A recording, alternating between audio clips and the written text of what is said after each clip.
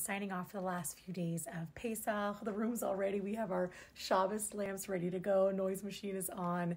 And I won't be on for the next 2 days. So I'll be on again Tuesday night. So just saying goodbye to everybody for now. I hope that things are just peaceful. I feel so proud right now to be Jewish, seeing UCLA, everybody coming together, Yisrael Chai, like there with their Israeli flags and American flags, and everybody without masks showing their faces because they are so proud of the work they're doing to stand up for Israel and stand up for the Jewish people.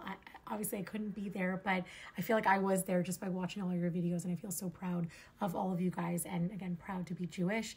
So, and part of that's going to be turning off my phone for the next few days and celebrating the last few days of Pesach. And then, please God, as long as everything works out, I will be heading to Israel, going back to New York and then to Israel. I'll let you guys know about that when Pesach is over. I know some people are going to be triggered by what I just said about masks. I am not anti-mask. I am anti-people hiding their faces behind masks because of what they're doing.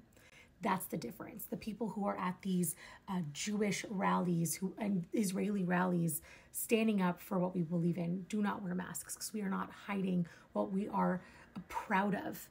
And yet here you are, all of you guys on these college campuses who are literally screaming for things that I can't even say on here, or this video will get taken down, and you're hiding behind masks.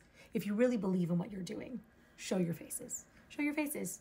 And be proud, because obviously what you are yelling and screaming about and sleeping in these really expensive tents, where'd you get those, by the way? And yet you're hiding behind masks. There's just so much going on, so much going on. So I'm just going to focus on being a proud Jew, and that's where we're going to move forward. I'm Yisrael Chai.